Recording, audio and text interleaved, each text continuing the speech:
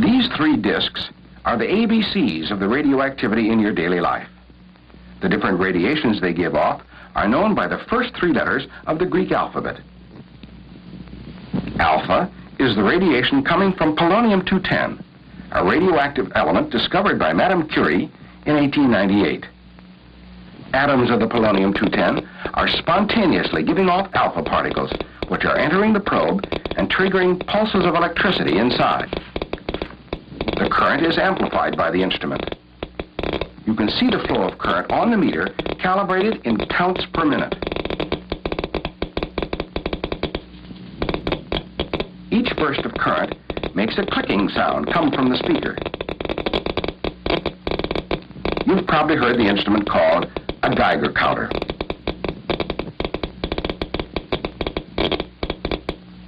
Put a piece of paper between the polonium-210 and the probe. The current drops, showing the paper has blocked the alpha particles.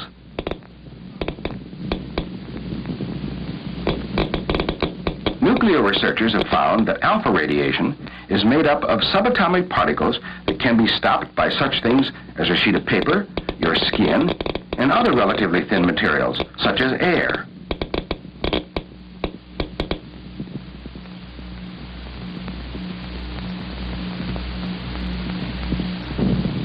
Beta, the second Greek letter, is the name given to the radiation coming from strontium-90, an element chemically similar to calcium.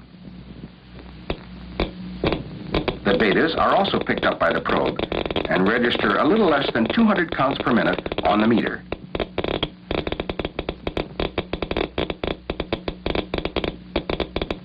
The paper that stopped the alphas has little effect on the betas. They go right through it. Research has shown that betas are also subatomic particles, but have more penetrating power than alphas. Now put a 3/4 inch thick piece of wood in the path of the betas. The wood absorbs most of the betas. Beta particles are stopped by such barriers as wood, thin sheets of metal, walls, and many other materials.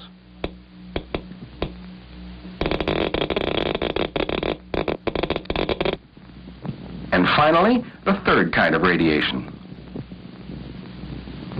You may have heard of cobalt-60 in connection with cancer treatment. The atoms of cobalt-60 give off beta particles and a different kind of radiation called gamma, the third letter of the Greek alphabet. The combination of betas and gammas results in 300 to 400 counts per minute. Bring in the same paper. The radiation from cobalt-60 goes right through it.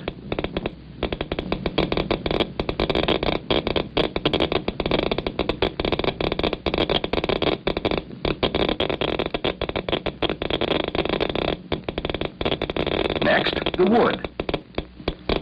The cobalt-60 betas are absorbed by it, just as the betas from strontium-90 were.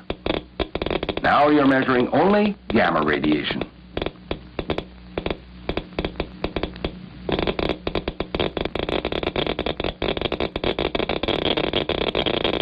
This is a 1-inch thick barrier of lead sheets. Most of the gammas are absorbed by the lead, as the meter shows.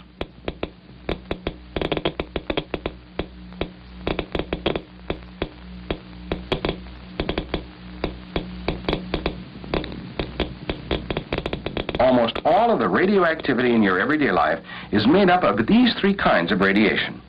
Alpha particles, which are stopped rather easily, beta particles, which have moderate penetrating power, and the highly penetrating gammas.